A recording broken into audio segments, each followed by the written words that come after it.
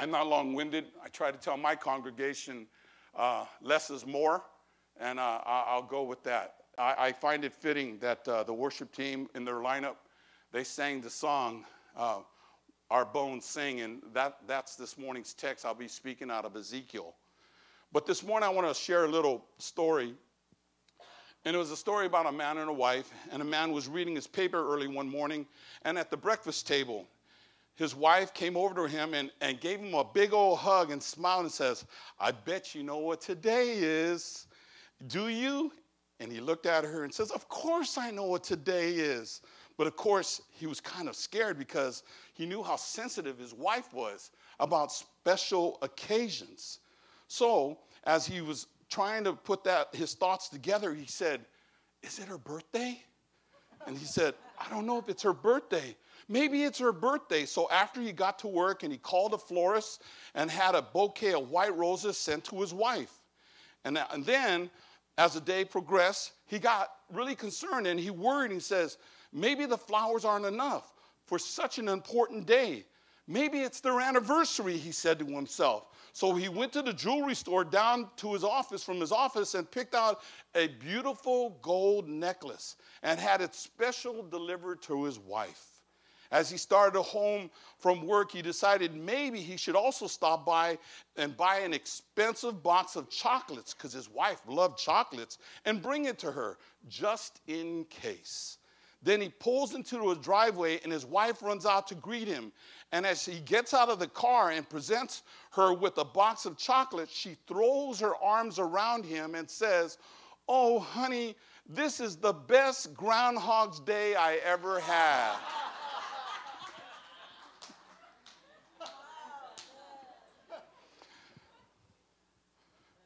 I thought it was funny myself. Anyway, I think about that, and it reminds you, husbands, you got to know 3 dates. Her birthday, your anniversary, and just because. Just because takes place any day of the year. And that's why I usually tell guys, Valentine's Day was just instituted for husbands to remind them to do something special for your loved one. But if you do this on a regular basis, then Valentine's Day is just another day to you. Oh, you didn't get that. This morning, when we think of the prophet, we come to the historic account. I got to kind of put you there, because when you think of the prophet Ezekiel, it's kind of hard to grab hold of this. We just sang a beautiful rendering of a song of dry bones that come to life. But in the book of Ezekiel, this was a vision that came to Israel under their captivity in Babylon. We know that the kingdom split. And because the kingdom split, God spoke, and it was a revelation on the condition of God's people, because there were different things. Both kings at that time did evil in the eyes of the Lord, and because of the split, God promised a restoration to the people of God at that time. But when we think about Ezekiel and how he speaks spiritually to the people, we know that spiritually they were dry and they have become complacent. And we also know that God promised that he would restore his people. Now, I've been asking myself as I was thinking about the prophet Ezekiel, and I usually think about the text, and when I think about the text, I says, what does New Life Christian Fellowship have to do with dry bones? And I'm kind of being facetious, because I'm thinking, Lord, I know this church. I don't think this church needs to be revived in this manner. At least I don't think so, but I don't know your hearts. I could only say, God, is this the message you want me to bring to New Life Christian Fellowship? Are they dry? Are they a heap of bones? Are they dead? Are they lifeless? But I believe God is reminding us this morning, when we think about the prophet Ezekiel and everything that was revealed to him, today could be that warning. Today could be that warning to remind this church that if you allow yourselves, even in the event of everything God has shown favor on your individual lives, because with every individual, whether it be ministers, it could be ministry leaders, it could be individual people. If God is showing favor on your life, you can grow complacent. You can grow spiritually to a point where you are now just coming to church and taking up one of these blue chairs. Because things get like that.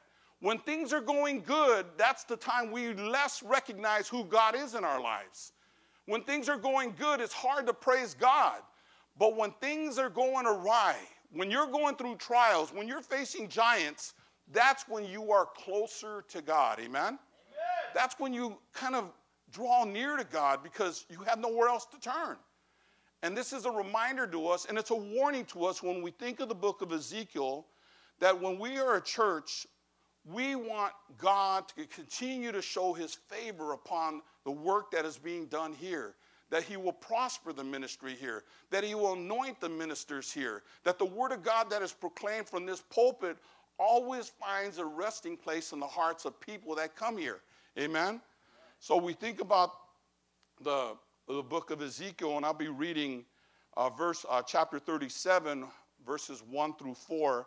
Now, again, I don't know. I don't want to make the assumption that everybody has read the book of Ezekiel or, for that matter, any of the Gospels. So we're going to do a little reading this morning. Is that okay? All right. Nobody's saying, oh, okay. Anybody can shake your head like this? Okay, we're going to do some reading. Okay, it says this, that the hand of the Lord came upon me and brought me out into the spirit of the Lord and set me down in the midst of the valley. And it was full of bones. Then he caused me to pass by them all around. And behold, there were very many in open valley. And indeed, they were very dry. And he said to me, Son of man, can these bones live? So I answered, O Lord God, you know. Again he said to me, prophesy to these bones and say to them, O dry bones, hear the word of the Lord. Thus say the Lord God to these bones, surely I will cause breath to enter into you, and you shall live. I will put sinews on you and bring flesh upon you, cover you with skin, and put breath in you, and you shall live. Then you shall know that I am the Lord. So I prophesied as I was commanded, and as I prophesied, there was a noise and suddenly a rattling, and the bones came together, bone to bone. Indeed, as I looked, the sinews and the flesh came upon them, and the skin covered them over, and there was no breath in them. Also he said to me, prophesy to the breath. Prophesy, son of man, and say to the breath, thus say the Lord God, come from the four winds, O breath, and breathe on the slain, that they may live. So I prophesied as he commanded me, and breath came upon them. And they lived, and they stood up on their feet, an exceedingly great army. Then he said to me, Son of man, these bones are the whole house of Israel. They indeed say, our bones are dry, our hope is lost, and we ourselves are cut off. Therefore prophesy and say to them, thus saith the Lord God, behold, my people, I will open your graves and cause you to come up from your graves and bring you into a land of Israel. Then you shall know that I am the Lord, when I have opened your graves, O my people, and brought you up from your graves. I will put my spirit in you, and you shall live, and I will place you in your own land. Then you shall know that I, the Lord, have spoken it and performed it, says the Lord. Let's pray. Father, we thank you, Lord Jesus. We thank you for the text at hand, Lord. I pray, Lord Jesus, that the people of God here at New Life Christian Fellowship, Lord, that you will awaken them this morning, Lord. Awaken them to the point, Lord Jesus, that this is a warning. This is a reminder. Even though we're in celebration mode, 25 years, it's a reminder to the people, Lord, that yes, we have reached a pinnacle time in the ministry. Yes, Lord Jesus, your favor has been upon them, but it's a warning, Lord Jesus, to wake up and let them know, Lord Jesus, that these things, this spiritual dryness could befall on them if they allow spiritual dryness to come upon them. And it begins with individuals, Lord. So I pray right now, as you hide me behind your precious cross, impart your truths to your people, remind them, Lord Jesus, of your greatness and your glory. Let them know, Lord Jesus, that this can continue in the lives of your people from glory to glory to glory. In the precious name of Jesus, and everybody says, amen. God bless you. Got 3 points this morning. And my first point this morning is, when things start rattling, God happens. When things start happening or things start rattling, God happens. And, you know, when I was kind of having fun with this, there's certain words that usually come off the page, and when they come off the page, I like to believe that's God. They call that Rhema. I believe God is speaking to me, and there's so much in this one verse, but usually God speaks to me in a matter of simplicity. He speaks to me in a way that reminds me as an individual that it's in the simplest things that God speaks. And God says in verse 7, he says, suddenly a rattling took place. And I'm reminding you that how many of you believe that God, when there is a shaking going on in your life, God is trying to grab your attention? Let me say that again. When there is shaking or rattling going on in your own individual life, God is trying to grab your attention. And God is in the business of this.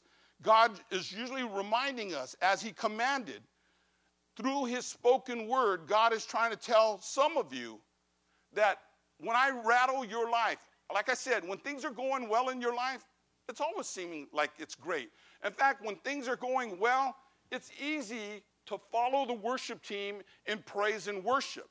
But when your life is in disarray, when you're going through certain trials, when you're suffering because you're facing various giants in your life, it is hard to feel the excitement and the praise of the worship team and be led, because all you're thinking about is what you're facing and all you see. But God needs to shake you up. God needs to allow the rattling in your life to remind you that he's still sovereign, that he's still in control. And even though you're thinking, wow, everybody's having a great time, they're clapping their hands, they're raising their hands, they're dancing in the aisles, and people are just having so much fun, but they don't know what I'm going through right now. I'm struggling right now. I'm hurting. And they don't know that I have a difficult time just to even raise my hand in praise. But God is reminding some of us that he does this in your life because he's grabbing your attention. Amen? God is in the business of rattling and shaking things up, because God, when God rattles things, God happens. Amen? It took place in Acts chapter 4, verse 31. It says, and when they had prayed, they were in the upper room. The place where they were assembled together was shaken. And when you think about God, we know what took place in the upper room. And when things start to tremble, when things start to shake, God happens. Amen? I don't know if there's been an upper room experience here at New Life in a long time, but I'm here to tell you, we don't really like to talk about denomination. We're always talking more about God. But because we're Pentecostal, we need to be people. And I'm reminded of this. Let me share a little story with you. I got the privilege to speak at Santa Monica's church in Los Angeles. And this church that they occupy, in the front of their church, it said, Santa Monica Pentecostal Church. Beautiful sign. I mean, they must have spent thousands on that sign. But I walked into the sanctuary and they had worship service. I looked around and I said, I thought I was in an Episcopal church. I saw everybody and they were just singing, you know, naturally just singing. And then I looked around, there was no movement. There was no real praise. I mean, maybe I shouldn't be judging people, because people worship in their own manner. But I'm thinking, God thought of you when he said, who am I that God is mindful of me? In other words, my life was significant to God, that he was willing to go to the cross for me. And if he was willing to go to the cross on my behalf, even if I was the only person on earth, and we are Pentecostal by denomination, and you have a sign out there that even markets your church as Pentecostal, and not one of you can raise your hand in victory, that's false advertising. It's a reminder to me that in the church of God, you know, again, I don't even really promote my denomination. I promote Jesus, amen? But I'm reminding us that I know, and we know, amen? We know who Jesus is. We know what he's done for us. We know what he continues to do in us. We know how he does for us, amen? That's how much we know God. And because we know God, raising my hands in victory and praise to the King of Kings and the Lord of Lords is not a hard thing to do. Some of us have a hard time with that because we have this attitude, and when we think about this attitude, God reminds us that that's why you need to be, something needs to take place in your life. God is shaking you up to remind you it's not about you. It's never been about you. You, when you gave your life to Jesus, you entered his story. Let me get that again. When you entered into his life, you entered into his story. I love when worship teams, I call them cheerleading teams. I love when they come up here, and you know what? I used to lead worship back in the day. I used to do that. And you know what? You have to have a lot of Starbucks to come up here. And some of you don't know what it is to lead worship. But if you've never had a chance to lead worship, you know it takes a lot of energy to come out here to look into the faces of these people. And there might have been things that were going on that morning for them as they drove to church. Maybe they're not in worship mode, even though our lives are supposed to be living sacrifices, holy and pleasing to God. So, you know, as they're coming to church, you're praying that they are already purpose or intently coming to church with an attitude of worship. But as a worship leader, as you gaze into the eyes of people and you look at them, why is it so hard to get them to enter into the courts of praise? Why is it so hard? I mean, it's almost like I was expecting them to come out and run out here. Come on, guys. Come on. Let's do something. I mean, if we have to be, oh, yeah, you're right. Let's give God this much. We have problems. But we need to be reminded that's why God shakes things up, amen? It also said in chapter 16 of the same book, Acts, it says, suddenly there was a great earthquake so that the foundations of the prison were shaken, and immediately all the doors were open and everyone's chains were loosened. God shakes things up. Maybe in your lives right now, you need to come loose. You may be involved in relationships. You may be involved with something that is going on in your life that God is frowning upon. In fact, God is trying to tell you you need to leave that relationship. Maybe you're involved in something. Maybe you're involved in a ministry that's literally dry. And God is trying to shake things up in your life because you need to tell your pastor, this is not going to happen. I need to do something different. But God reminds us that when these chains, when we think of, you know, that, what's that song? No more shackles, no more. That doesn't just mean sin.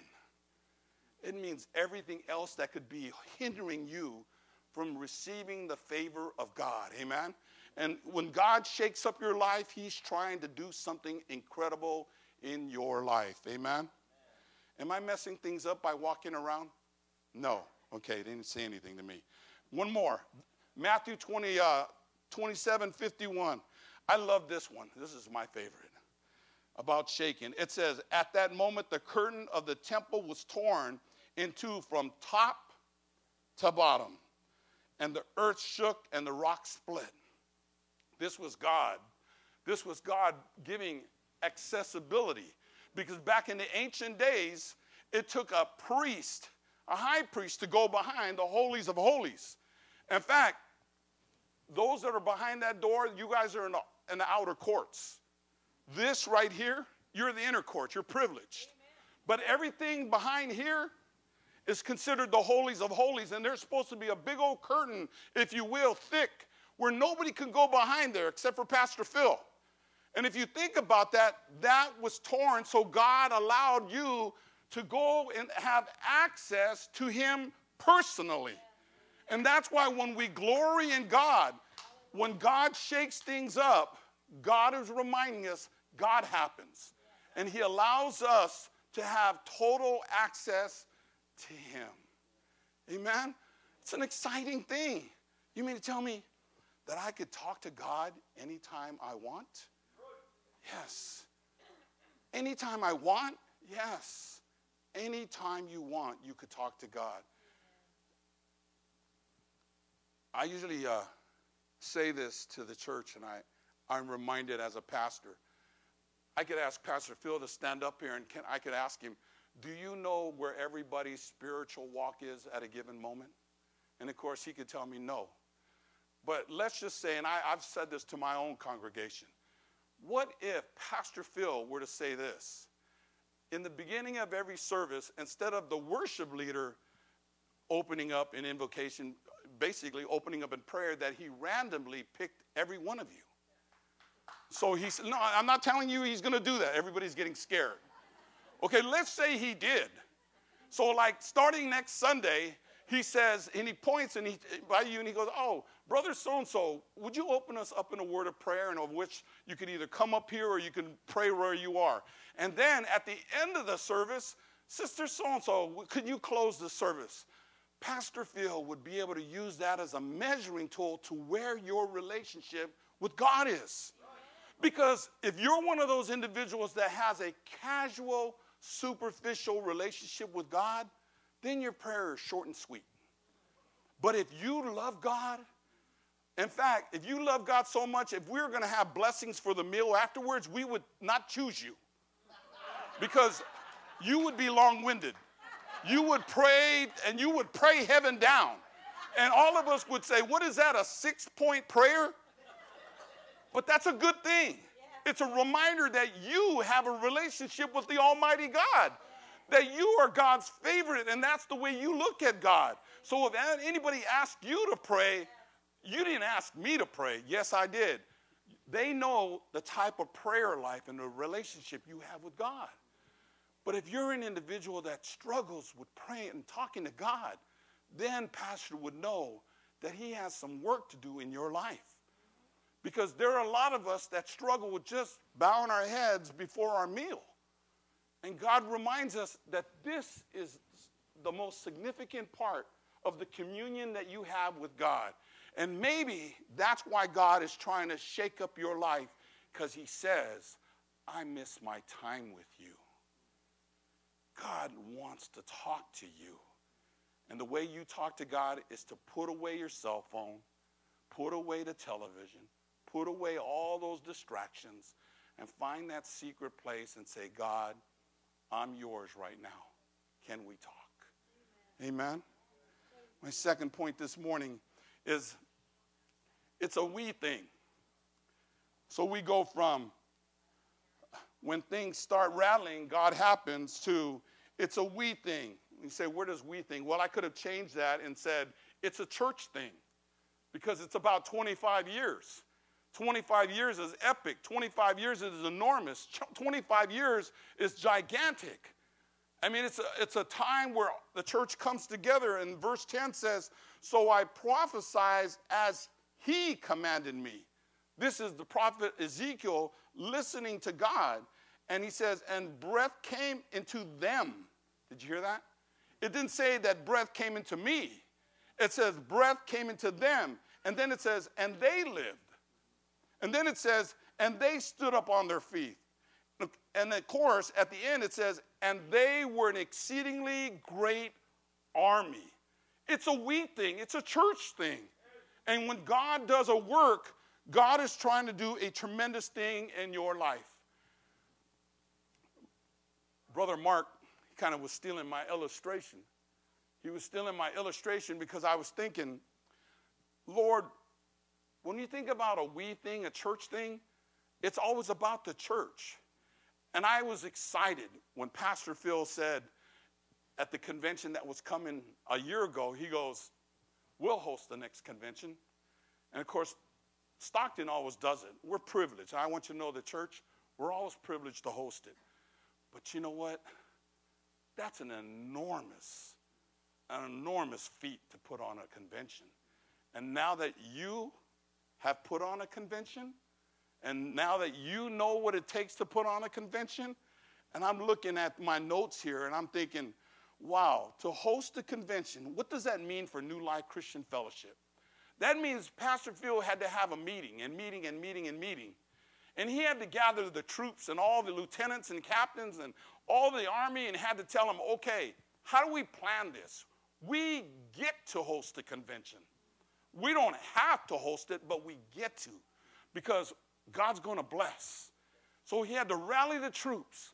He had to rally an exceedingly great army. And when you put all hands on deck, and I'm thinking the women's ministry, the men's ministry, the youth breakthrough ministry, the little kids, everybody, all hands on deck. Because as brother was saying, this was 24 hours, 24/7. Everybody was doing everything to get the house ready for God's people. I know you were busy. I mean, putting on a convention, it takes its toll on its people.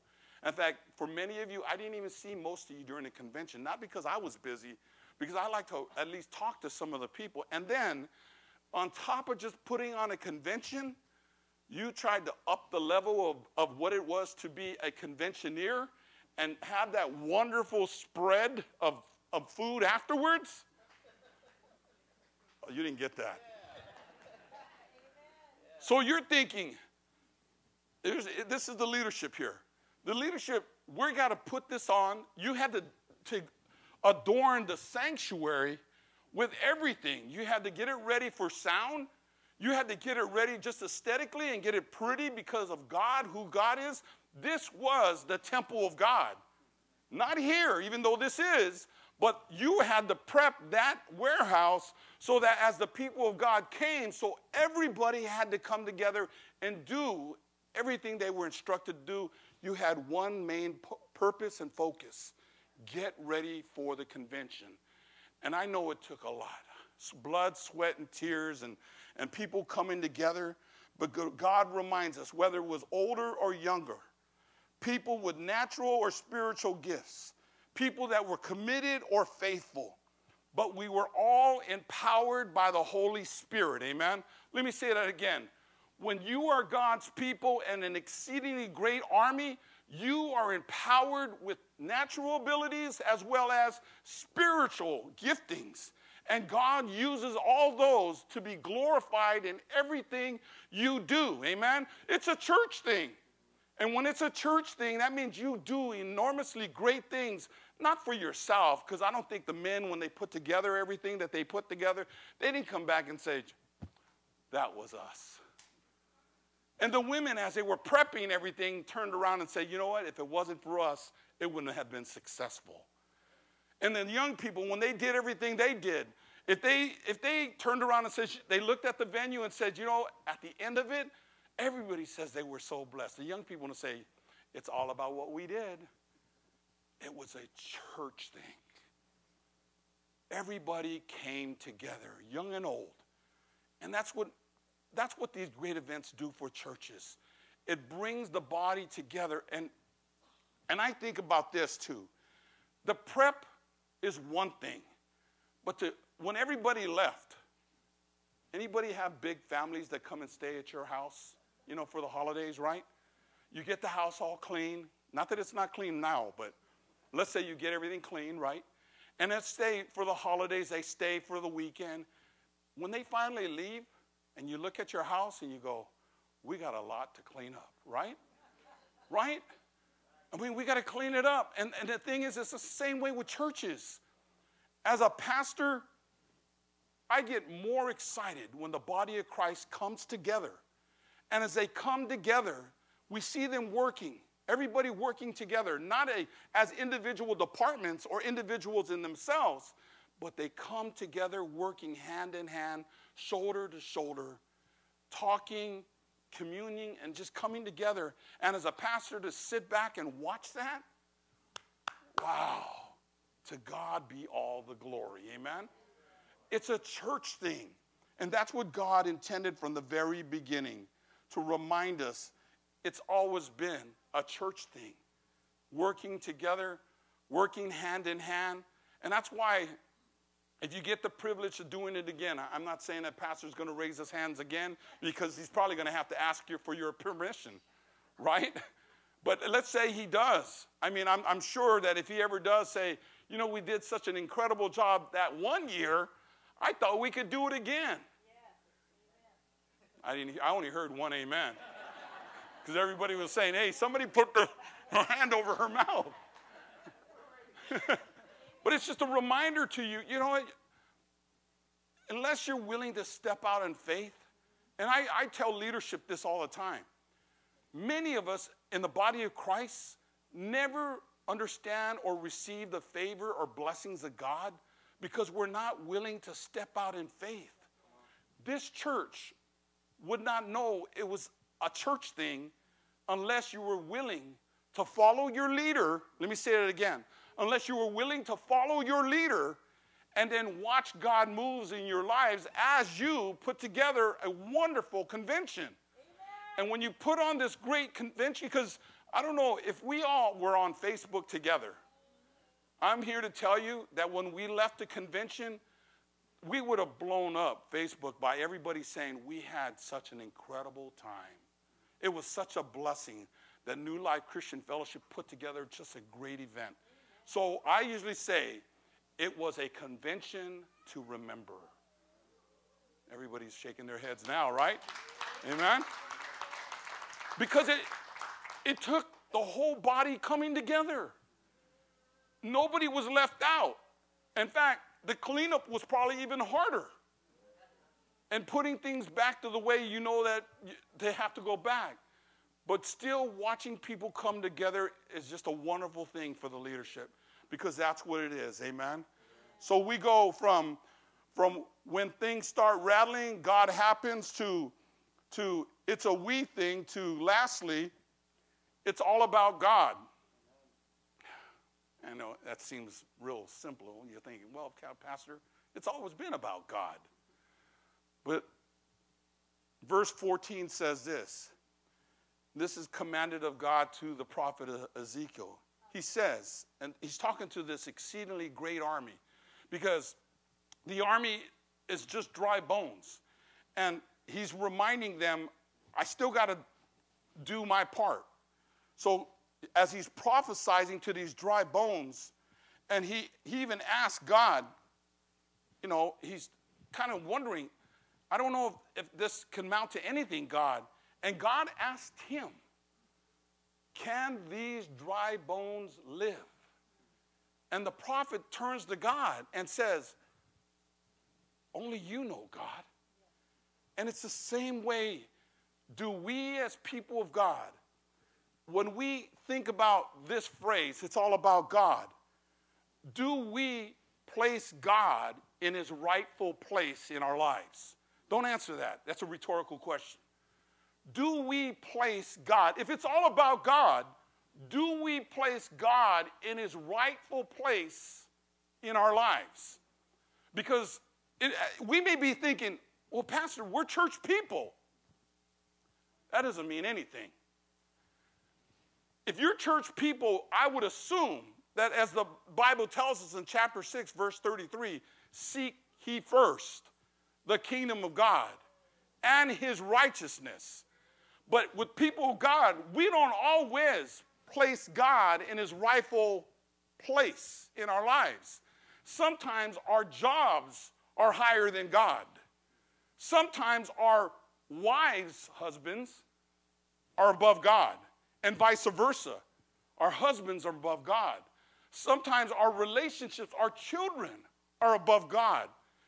Let me even say this to those in ministry. Sometimes ministry is more an idol than God is. Sometimes it's the things that we do, the little peripheral things that we do in life. I mean, people know that I'm a passionate fanatic of certain sports teams. And people, you know, they ask me these crazy questions. I'm a pastor of a church. And they go, Pastor, do you have season tickets to the Raiders?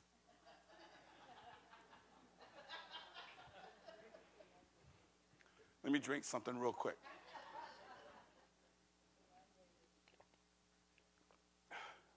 Yes, I'm very passionate. I bleed, and you know what? Thank you. You guys didn't have to adorn the church in silver and black. You didn't have to. For me, I mean, I'm just touched. You didn't have to do this for me. But you know what? I think about this and I go, wow, this is something amazing. That the people of God, knowing that if God is really placed above all your relationships, everything that you do in this life, everything that you are in this life, if God is preeminent in your life, meaning first, that means everything else after God comes a very distant second. In fact, you shouldn't be able to see where second place is because God should be above everything else. And when you think about, you know, this church, you're thinking, how do we mend? How do we merge two generations, young and old? I call it classics and techies. Because I don't like to say old and new. Because I'm one of the ones that are in the middle. Okay? And the thing is I even call them seasoned. But you think about the classics and the ones that are techies, and I love I was trying to figure out what picture can I put there. Any Fast and Furious fans here? Don't tell me you don't watch movies, right? Because, you know, I remember, I still tease, so that you know, and those of you that are watching, I still tease my church because, so that you'll know, I was privileged to take over in 2002. And I know that our church is rich in legalism. And I mean that. I mean, you talk about the book of Galatians. I mean, they were entrenched in it. And to this day, I poke fun at some of those that were raised in that type of lifestyle because, you know, again, I mean, it's not a bad thing. Wesleyan teaching and holiness and all that, it was good for the era. But I still struggle to ask them, what was the spiritual significance of not going bowling? I just wanted to know this because, you know, again, I poke fun at them because I know that a lot of them need a spiritual hug because they were abused. You know, I mean, I'm thinking, okay, look, I'm putting my hand there because this is how you bowl, right? You put your hand there, right? Right? And then you got your bowl, and I'm thinking, okay, what is the spiritual significance? You got your pins there, and you're going to throw your ball, right? I'm thinking, okay, you have your bowling ball. You know, it has a nice break to it. And as you break it, it goes in, and it should just strike, right? Of course, it's not always a strike for me, but let's just say that, right? I'm still trying to figure out what is the spiritual significance of not going bowling. And there was a lot of things, and I poked fun, a lot of things that were their teachings. And I understand that there was a certain awareness, if you will, that they wouldn't partake in. But I was reminding them that our Jesus, he always, with sinners.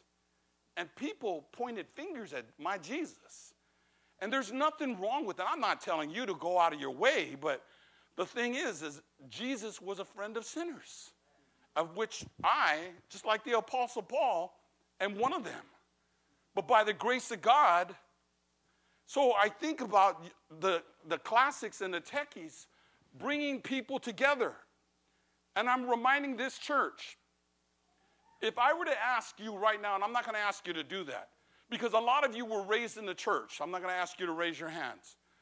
But many of us, when I think about it's all about God, and we know it's about God's grace.